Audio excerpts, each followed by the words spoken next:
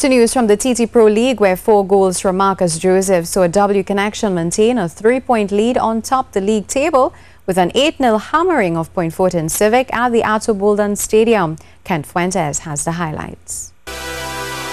Connection, looking to maintain their slender lead on top of the league table, got off to a great start when Marcus Lobo Joseph opened the scoring in the 8th minute.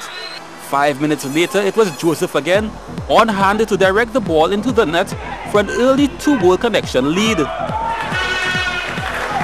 The man called Lobo then completed a deserved hat-trick, using his speed to his advantage to score in some style. 3-0 W Connection. Connection got a fourth in the 43rd minute through Kadeem Corbin, a lead they held heading into the break. 2 minutes into the second half, Connection resumed where they left off before the break when Tristan Hodge converted the rebound off his initial penalty to give Connection a 5-0 lead. Before Corbin was left all by himself in the 53rd minute to add a 6th on the trot for Connection. And it almost a carbon copy of Corbin's goal, Jamal Williams added a 7th for the league leaders. Joseph was not done and he scored his 4th and Connection's 8th in the 72nd minute.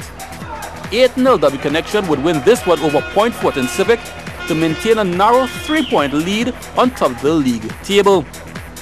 Kent Fuentes, TTT Sports.